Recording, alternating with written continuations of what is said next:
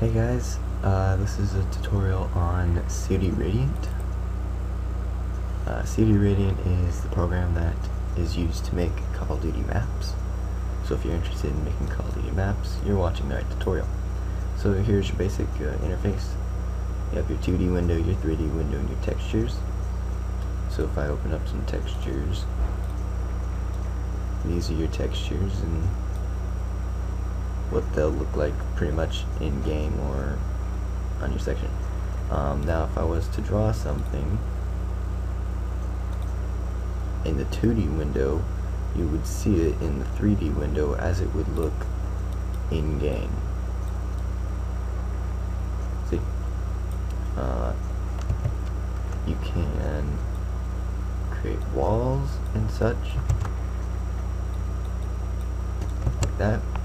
And this is what it would pretty much look like in game, except I'm using a texture calc. This is pretty much invisible to COD, and it's very useful for compiling big maps and something I advise using. Now you saw me change my view. All I did was press Control Tab, and I switched it right up here. It shows from the XY top to the XZ front and to the side. Back to the top, front side. You can also expand this out, and here's your height right here. I don't really care for that. I like the Control Tab, but it's personal preference.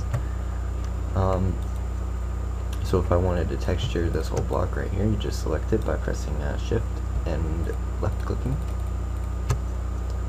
And then go to textures, find the texture you want to use, and there you go, you textured it. But look at this, the flag's been cut off. So all you gotta do is press Control F to fit it. Of course that looks kind of weird looking, but you get the idea. Now say I just wanted to texture one side, like this side, but leave the rest calc. You just press Control Shift and left mouse button, and then you just select that side and voila. Let's see, what else is there? To move around, you just right click your mouse button and move. Same with here. You can also use it here, or the mouse wheel. Zoom in and out with the mouse wheel. Let's see, move up and down, pressing Control and right mouse button. Press Z twice to look down, up, down, up. These are all different kind of buttons. A goes up, Z goes down. If I wanted to duplicate this wall, you just press spacebar, and you basically just clone the wall. Now if I wanted to delete this, you press backspace.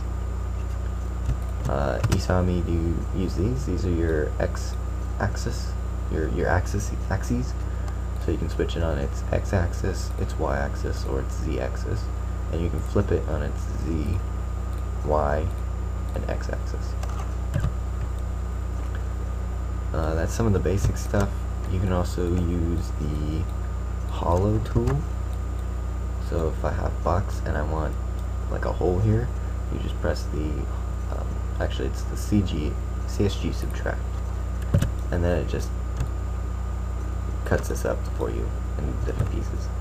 To use the Holo Tool, however, you can just press the Holo Tool right here, and it just hollowed your box out. So you can, it's a big box. There we go.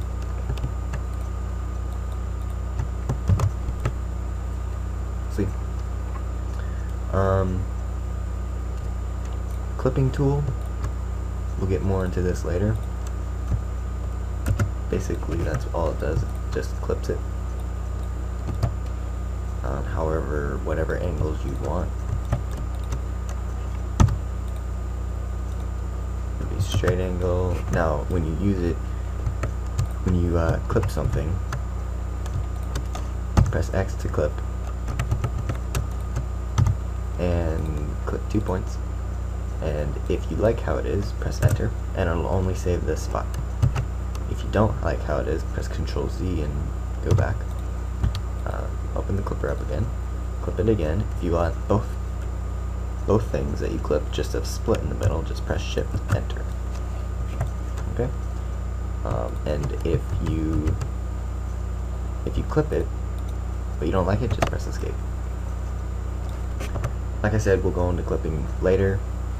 You can change the grid size for easier editing or very big editing.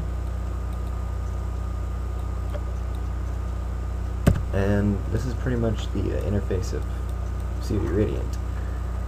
Like I said, we'll go into more a little bit later in some of these tutorials, but I want to keep these quick and simple. And we'll go into keeping track of all your stuff next tutorial.